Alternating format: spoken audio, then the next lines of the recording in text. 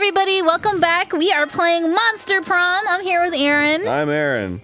And, oh god, oh, it's me, I have to play. Arin's up first. Oh, fuck, I gotta bring the mic over. What am I doing? Okay, so you guys said who you want to sit next to. Oh, well, obviously my girl. Okay. Whoa. You take your seat and, oh, she's wearing a cute outfit.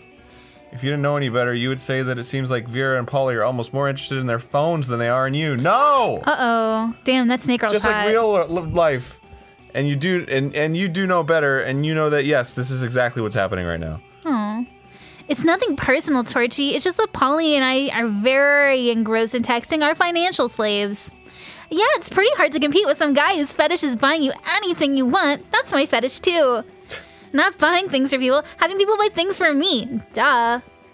Good thing he's rich enough to take care of both of us. You know what they say, true friendship is sharing secrets and financial slaves. Aww. Still, I do worry that all this arrangement might not be sustainable. What happens if he runs out of money? Our cash flow instantly stops. Besides, being handed everything you want on a platter. In this case, the platter being an online money transfer platform is almost boring. Oh, damn. Oh, damn. She wants more in life. Yeah, I get that. It's a little less boring when you're on as much cocaine as I am right now, but I see what you mean. Can she still have cocaine as a ghost? Yeah, I don't know. If we could somehow turn this into a business venture, then maybe it would get interesting and we could continue to profit even after he's gone broke from catering to our every whim. I mean, how interesting do you think a business actually is? Since he's so obsessed with us, we should just tell him to do something totally insane and see if he does it. Yeah. I don't know, Weirdo giving away his money and getting into hijinks is great and all, but I want to start making real money. Damn, she's an entrepreneur. And I think money is fine and all, but my favorite currency is chaos. And she's crazy. Yeah. Seems like the ladies are at a very exciting crossroads. Maybe a random bystander can give them a nudge in the right direction. All right, what do you want to do? You can easily grow this arrangement into a business. Just escalate and delegate. Have the financial slave go and acquire his own financial slave to give him money, and give that financial slave go and find an answer. That's a Ponzi scheme. Yeah, that's a pyramid Tell scheme. him to marry a llama. Tell him to do the Ponzi scheme. That would increase our outcome. Oh, you only 1 point with her.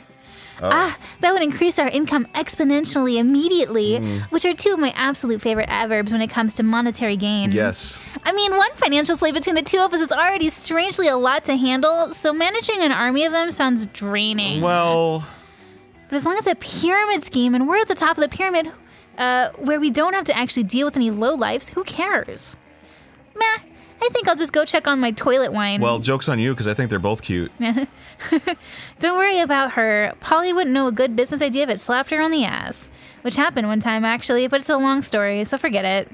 Anyways, we can tell people in order to become official certified financial slaves, they have to buy a kit of supplies. Ooh. And they'll start a dirt slave, and then if they get 5 financial slaves under them, they can become a pathetic ground slave. And then they can work their way all the way up to gold, diamond, platinum, Sal Chow, Mocha Grand Supreme Slave. Wow. This is a great idea, Torchy. We should go write the business plan together and prepare to profit. Hell yeah, let's write it together. Do you like her more now? In my bedroom. Did Vera just say she wants to profit with you? Holy shit, Vera sharing her cash flow is like third base for her. Awesome. Let's go.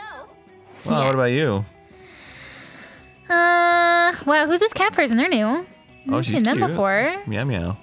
But I could sit next to my guy. I mean, that's the point. You want to win, right? You want to get your date, right? Well, I don't know. Who did you choose? I didn't choose. I got him. Well, I think you can choose anything. You're more prone to going out with the dude that you like. Yeah. Because your stats are stacked towards that person. I like this person because they look like you. But I want to hear what your character has to say. So I'm going to invite okay. you. As you approach Scott and Miranda's table, you see that the entire table is covered in exotic silverware. Ooh. Ah, what's this one for? You voice your own character. Yeah. That's the forking spoon. It's a spoon for picking up with forks so you don't have to touch them with your fingers. And that one? That's the tuning fork. It's for making sure all your other silverware is tuned to A minor as it's proper. What about this one? That's the dairy knife. It's for milk. Wow, do people ever invent new silverwares? All the time, but none of them are any good. It would take a genius of true subtlety to improve on the existing canon. A genius of true subtlety. Genius and subtlety are your middle fucking names. You suggest the ultimate new silverware. All right. Salad harp. Salad harp Or or hands. hands. I think your guy would be more into hands. Yeah. Yes. My favorite silverware! Egads, how crude. I know, right? My only favorite are silverwares are face and mouth. Scott, I think you're misunderstanding the purpose of silverware. Nah, I don't think so. Look. Scott reaches into his backpack and pulls out 2 silver hands, a silver face, and a silver mouth. What? He holds the hands in his hands, the face in his mouth, and devours his lunch with a highly counterintuitive way. I stand corrected. You're not standing, you're sitting. Anyway, now I gotta put on some ointment. All that silver is really bad for my skin. Oh my god. Scott lets you put the ointment on him. Nice! Nice. Alright, everybody choose a food. Say your choice out loud to the rest of the players before clicking. Biscuits and gravy. Pizza. Player order decided based on how filthy this sounds. Hey, darling, my blank is moist and ready for use. My biscuits and gravy is moist and ready for you. Yeah, that definitely sounds worse than my pizza is ready for you. So you're first again. Hell yeah. So you could sabotage me and take my guy, right? What? Oh, I guess so, but I don't want to do that. I don't want your guy. All right. That would be masturbation. Oh my god. Oh yeah, because you voice him. What's this? Ah, a little cheat sheet. Oh, the kitty girl is in the bathroom right now. That's cheating. Can you see her in there? Oh, interesting. Okay, so what am I right now? You're this one. Okay, so I'm red. So my top is boldness. So I should go to the bathroom. But now I'm kind of into this Demigorgon chick. She might be in the library. Yeah, this is what it looks like she's at. I'll check the library. Okay. That day Whoa, you spent some time traumatization. that day you spent some time in the library's PCs mining some bitcoins. This is supposed to have something to do with solving algorithms and the rise of cryptocurrency, but you guess that nobody actually has any fucking idea how it really works. Anyway, you gain +2 bitcoins, which is equal to $2 million, which you unfortunately is equal to 2 monster dollars, so +2 money. Oh, I got money. Oh. Polly seems really excited about trying a reverse Romanian Wilkinson with you, and the only thing you have to do is to get all the needed supplies, which would be fine, except you have no idea what any of them are. Luckily, you got a few spare minutes to try and figure this out. You do a quick search on your phone because you assume the internet must know something about this as long as it's related to very weird sex fetishes. Nothing. While trying other keywords, you spot the coven looking over at your phone. Oh, Whoa. yes, they're new. Hello. Always the same with you. Yes. What?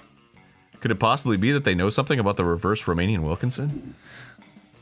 No, they're always bitching so much about saving the world, they would never admit they're into those kinds of very weird sex fetishes. Maybe you're not searching hard enough on the net. Or maybe you're letting your prejudices blind you. There's not much more time to lose here. The solution is clear. You're tackling online searching in a very short-sighted way. You need to come up with unexpected search terms that will point you in the right direction, or use your people skills to get the 3 witches to admit they know what a reverse Romanian Wilkinson is, and to tell you what you need it for. What you need for it. I want to talk to the girls. Yeah, but they could also lie to you and put you in the wrong direction, so they don't know what it is. Alright, let's do the first one. Okay.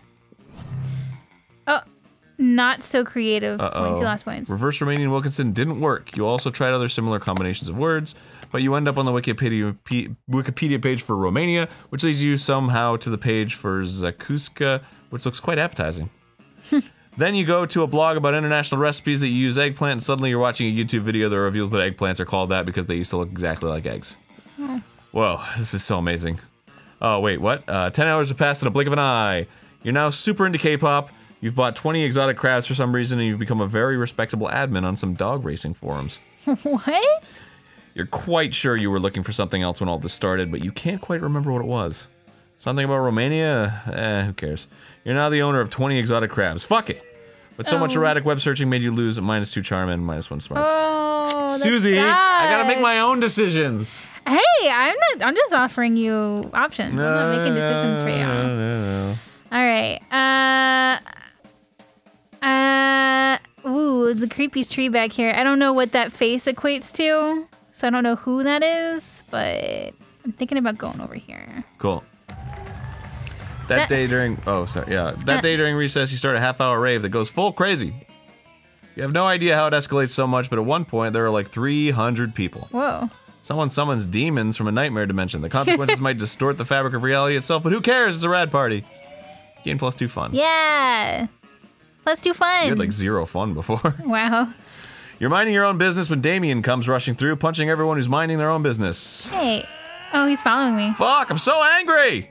I'm so angry I want to pull my own skull out and eat it. Oh my god. I'm so angry I want to set the school on fire and then punch the fire in its fucking face. I'm so angry I want to spend years accumulating political capital so I can become president and use my nuclear codes to blow up the sun. Oh my god. And you're standing in my way. Move before I punch you so hard you'll remember with melancholy the times when you could move without all of your bones hurting. Oh no, violence incoming. Think fast. Joke's on you, pal. I'm pragmatist. A pragmatist. Yeah, pragmatist. I avoid any kind of idealization of the past because it has no use, and therefore I refuse feeling any kind of melancholy or no time to think of anything clever. Start dancing for no reason. He's gonna go for the first reason more. You think so? Don't you think? T doesn't seem like an intellectual. I don't know. The choice is yours. Choice is yours. I don't want to lead you down the wrong path like somebody else did. What? What? What's up? I was just saying, Yeah. like, you never know. All right, I'm gonna do this one. So fun. You have no idea what to do, so you just start doing a silly dance. It is really, really silly indeed. Oh no. Before you realize all your classmates have joined you in your silly little dance. What the fuck? Move or I will kill you dead, noob. Oh my god, you call me noob? But Damien, you can't deny she is actually moving. Yeah, quite the moves she has. Clearly even Damien can't fight against logic. Maybe you should move, Damien. Don't be a loser. Yeah, as you just said, here you move or you die. All your classmates start chanting, move or die, move or die. That's funny. This company also published a game called Move or Die, which I was also an announcer in. Oh. Damien, frustrated by the crazy, mindless, but joyful mob you've created, finally leaves. Still, from afar, you can see an eternal fire burning in the back of his eyes. But for now, you gain +2 boldness and +1 fun. But I didn't lose any points on them? I guess that's good. No, that's awesome. Wow, congratulations. Something happened to... Ah! Oh god. Well, next time on the next episode of KittyKatGaming, we're going to find out what happened to me. Please be sure to that subscribe button so you guys don't miss it. And check out Arin on Game Grumps or at EgoRaptor on Twitter. And we'll see you guys all next time. Bye, everybody!